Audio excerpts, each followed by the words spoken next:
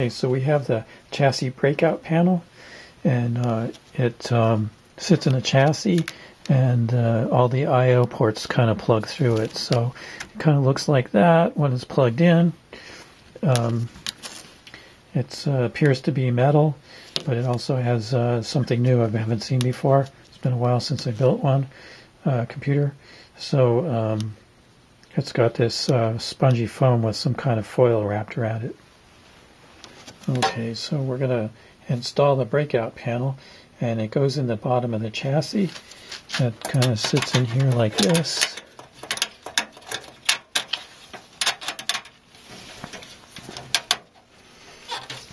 And it should snap into place. It feels like that's pretty good.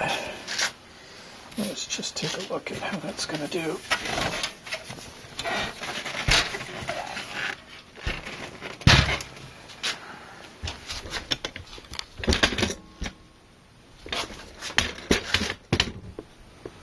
So you can see when the panel's in place, it looks kind of like that.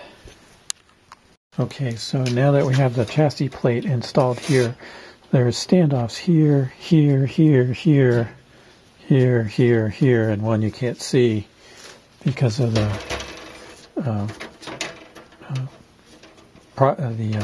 hard drive chassis. So the idea is that the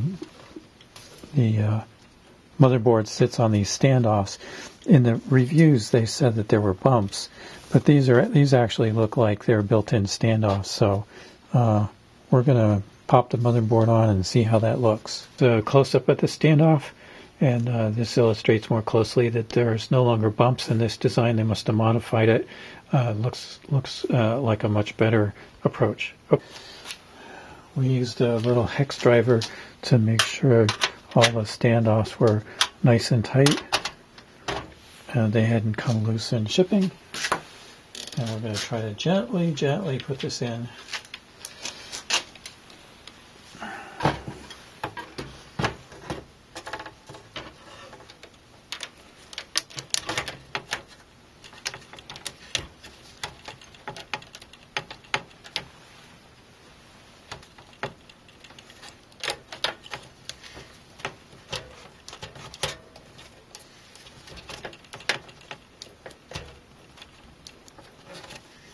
I don't feel like it's quite in right.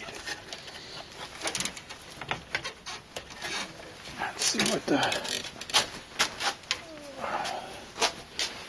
There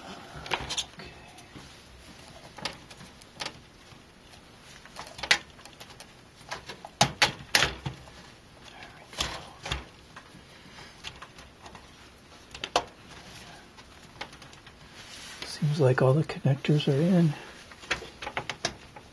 No, it's not quite. Nothing's interfering.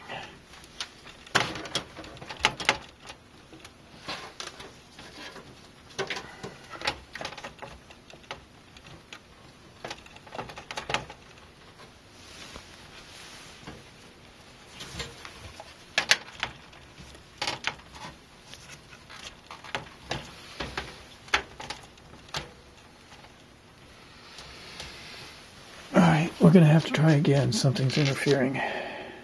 We've got the motherboard installed, and it comes with these little screws, and I put them in all the spots around the motherboard, and we're just going to tighten them down. The top part up here is just a little displaced. It's not exactly center, so the board is kind of pushed out this way a little bit. And we're just going to snug these down a little bit each time.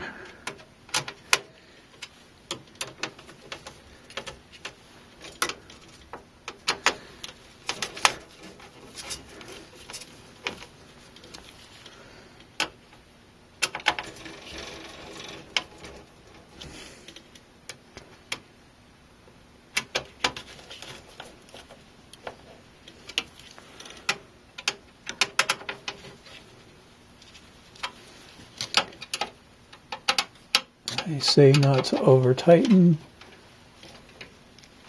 And I'm just worried about stripping out the standoffs while crushing the motherboard. I want it nice and firm. So I'll just do it a little bit.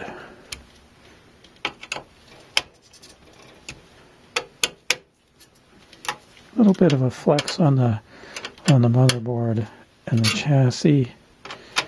It's not too bad. There's just a nut sticking up here. And they give me another standoff, so maybe that screws on top of that. I'll have to review that with the instructions. So it looks like that's installed. All the bolts, all the screws. All right. Okay, before I get too far along with the build, I just want to make sure that everything works correctly, or is aligned correctly.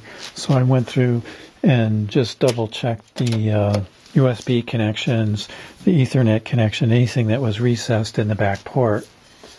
And then I grabbed the graphics card and just made sure the graphics card, I had to remove the little protective thing here. I think I put it on wrong when I did it the first time here. Here we go. Push the little latch down. I've already taken out the covers, and it's kind of a little bit fiddly to hold because the fans are here, so I try to force myself to grab it in the middle.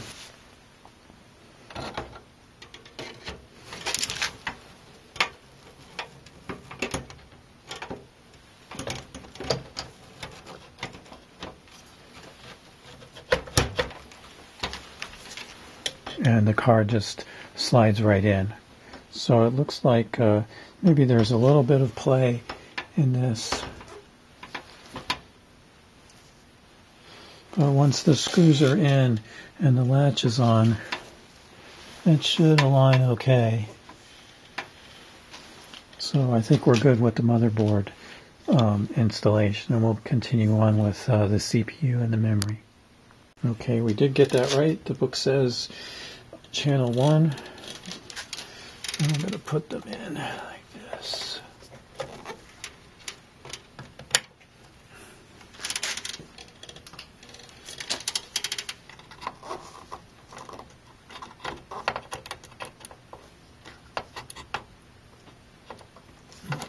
Upside down.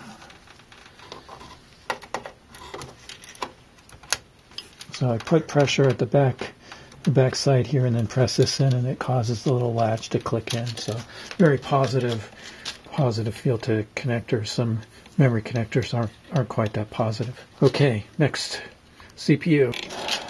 We're going to install the processor. There's these little bars here that you press down, and press this one down, releases it a little bit. Press this one, that releases this, opens this little hook, and then you just pull this, and this whole thing comes up to expose the processor, and then you can take out this little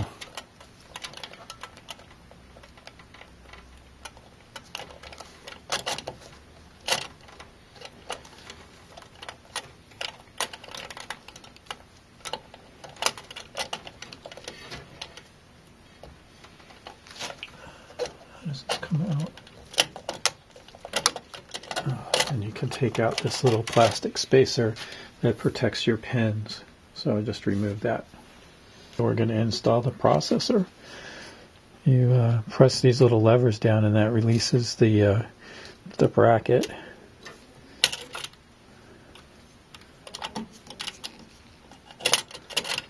Okay. And we have the Intel iCore 5930K, 5930K. That's a 3.5 gigahertz hex core processor. So you'll notice that there's these little notches here, top and bottom, and these align with the connectors. And then this little triangle here aligns with the triangle over here, so that you know where the where the pin the key is. Now, if you try putting it upside down, these little notches are offset, so it doesn't fit. So it really only goes in one way.